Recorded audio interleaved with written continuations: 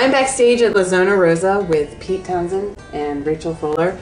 They've just finished the Attic Jam. Tell us a little bit about In the Attic and how this all got started. In the Attic started as a music chat show. When The Who toured Europe, I wanted to go with Pete, but I wanted to work, so we got this big silver Airstream. Yeah. So I took this big caravan out on the road. We took a guy with a satellite link up, and every time we did a show, it went out live on the internet, and we did them before the Who show. And during, we managed to fly in 2 or 3 Who numbers from each live set as part of the webcast as well, and that went down with everybody associated with the Who except Roger Daltrey, who found the whole thing very confusing. Yes.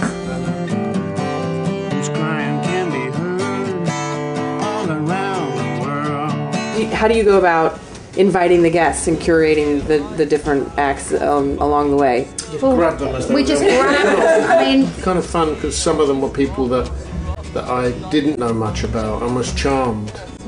Completely charmed by them. I sound like Prince Charles, don't I? They were charming young people. They were absolutely charming. They weren't scruffy or dirty or smelly at all. Actually that's not true. Some of them were a bit scruffy, but they all had really good manners. I remember talking to the Kooks and telling them, you know, how hard the industry was, and telling them, you know, how brutal it was, and telling them how little money they were going to make. And we will all end up like Britney. And they just didn't care. They're on the road. They're having a good time. They like the people around them. They like each other. They share all the writing royalties. It's almost as though the one element that, I hit on this earlier on today. I was thinking, why is this? Why was it that when we started, we wanted to play music, we wanted music to be fun, we wanted to do it, we saw it as being quite brief. Why did we want to be rich? Why did we want to make loads of money? It's because you could.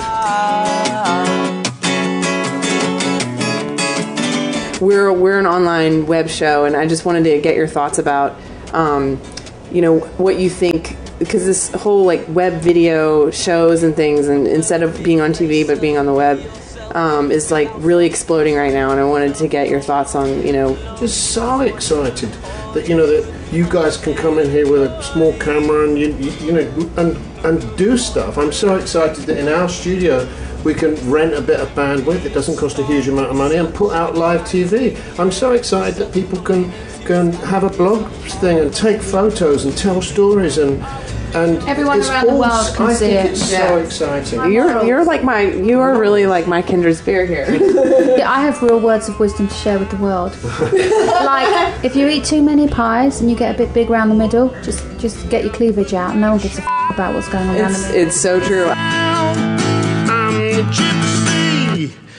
Alright guys, thank you so much for sharing your time with us, and we'll check out in the attic.